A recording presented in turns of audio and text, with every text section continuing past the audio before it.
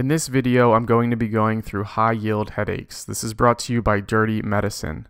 Are you wondering how you can support Dirty Medicine and support my mission to provide free, quality medical education to medical students around the world?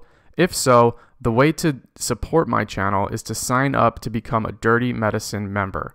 By going to my channel and clicking the join button, or by clicking the link which you can find in any video, you can sign up for some really awesome perks in addition to providing secure financial support of my channel.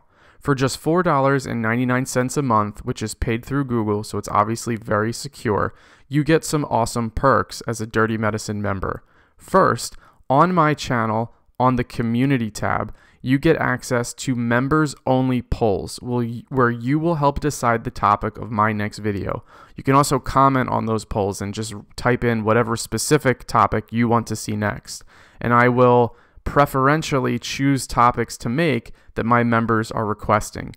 The second cool perk is that whenever you comment anywhere on my channel, you'll get the really cool Dirty Medicine logo next to your username. So everybody who sees your comment will know that you're a Dirty Medicine member, that you support the channel financially, and that you believe in free, quality medical education. So again, if you're looking for a way to support my channel, support my mission, please consider clicking that join button and signing up to become a Dirty Medicine member. Now let's get into today's video. We're going to be talking about high-yield headaches. The three high-yield headaches include tension headaches, migraine headaches, and cluster headaches. And this will be a pretty quick video. There's not a whole lot that you need to know about headaches, but even though it's a small, relatively speaking, small section of neurology, it's very, very high yield because clinically this shows up all the time. Patients complain about headaches almost as much as they complain about anything else. So this is a top complaint, and because of that, USMLE and COMLEX has identified it as a public health concern in the sense that physicians need to be trained in the differences between these headaches. So let's go through them one at a time, starting with tension headaches. And the format for how I'll do this is on each slide, we'll talk about the high-yield findings, including the location, the actual clinical findings, and the treatment. So let's begin with tension headaches. Tension headaches are bilateral, and they tend to be constant, dull, band-like pain which stretches across the bilateral forehead. Tension headaches will last a few hours on average. Depending on which primary literature source you read, you tend to see figures like 3 to 6 hours, but the key is that it's at least 30 minutes because that timeline of at least 30 minutes is one of the ways that you can help differentiate it versus another type of headache in your differential diagnosis.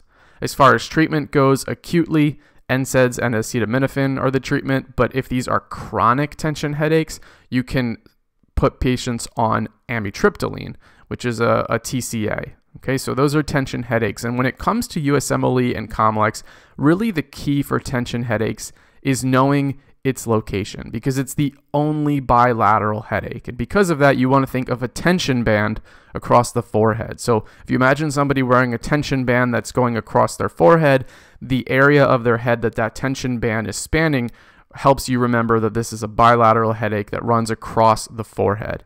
And because tension headaches are sort of your general everyday headaches that your lay person will be complaining of when they say something like, I have such a headache today, this is what we're talking about. Just good old tension headaches, that dull, constant, band-like pain across the forehead. So not too much nitty-gritty to know with the tension headache. Again, this is your general headache. Just remember a tension band across the forehead to remember that this is bilateral. Now, tension headaches are the only bilateral headache, so that's really the main feature to know. Let's switch gears and talk about our first unilateral headache. So we're talking now about migraines. Migraines are unilateral, and the unique thing about migraines is that it is unilateral pulsating pain that's often due to the release of vasoactive substances which irritate cranial nerve 5. So a lot of high yields here. Remember that it's unilateral, that the pain in a migraine is due to the irritation of cranial nerve 5. Cranial nerve 5 due to the release of vasoactive substances. Now, the clinical symptoms that you'll see will be photophobia, which means not wanting to look at light because light will be painful or irritating. Phonophobia, which is not wanting to hear loud noises because loud noises will be irritating or painful. Nausea, vomiting, and an aura. So these patients know that the migraine is coming. They can sort of sense it ahead of time.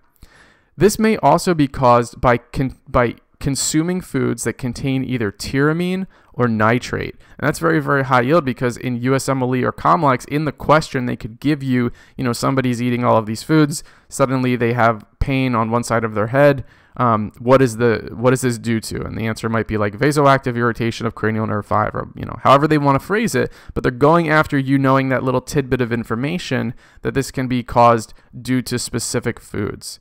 Now, oral contraceptives can also cause migraines. So I'm pointing out a lot of high yields here, and as you can see, a test writer might be able to expand the way that they could ask you about migraines using a third order question, which again requires your knowledge of all of these high yields. So migraines, unilateral, pulsating. It's due to vasoactive irritation of cranial nerve 5. Features photo and phonophobia, nausea, vomiting, and aura. Might be due to either certain foods with tyramine or nitrate or oral contraceptives. The treatment for migraines, it depends if the migraine is acute or if you're prophylaxing the patient. So acutely, the answer would be NSAIDs or triptans or dihydroergotamine. But if you're putting somebody on prophylaxis, the answer would be beta blockers. That's usually the answer, but subsequently you could use topiramate or valproate. But for test purposes, acutely think NSAIDs, prophylaxis think beta blockers. Now for migraines, the way that I always remember this is instead of saying migraine, I always said igraine, which reminded me of the photo and subsequently by association, phonophobia. Usually, but not always, a test writer will give you photophobia. So they might either say the word directly or they'll say, patient prefers to stay in a dark room in bed. And what they're telling you is they don't want to look at light, which tells you they have a migraine. So if they give you that symptom, it's migraine. And because of that, I just remember igraine, so I remember photophobia. Because again, photophobia is the key symptom for getting this right. Now let's differentiate migraine from the next unilateral headache, which is cluster headache. So cluster headaches are also unilateral. And interestingly, cluster headaches are the one headache that disproportionately affects males. So both tension and migraine affect females more than males, but cluster is the one that affects males most often. Cluster headaches are sharp, stabbing pain, which is said to be periorbital, so around the eye.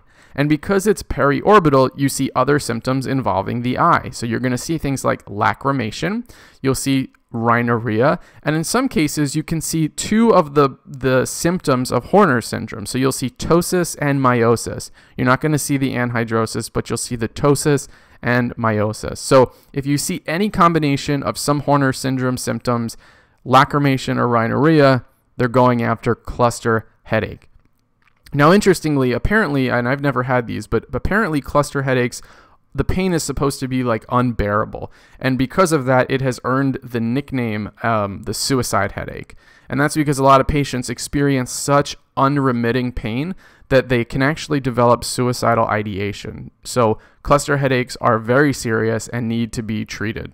So how do you treat them? Well, acutely, you use 100% oxygen, right? That's the answer. And sometimes that catches medical students off guard because you're thinking about all, you get a question about a headache, your brain starts moving, you're thinking like, maybe it's NSAIDs, maybe it's a TCA, maybe it's a beta blocker, blah, blah, blah. And then all of a sudden, triptan, and then all of a sudden you see oxygen as an answer and you're a little thrown off guard. But that's the answer for cluster headaches. Acutely, you give them the oxygen.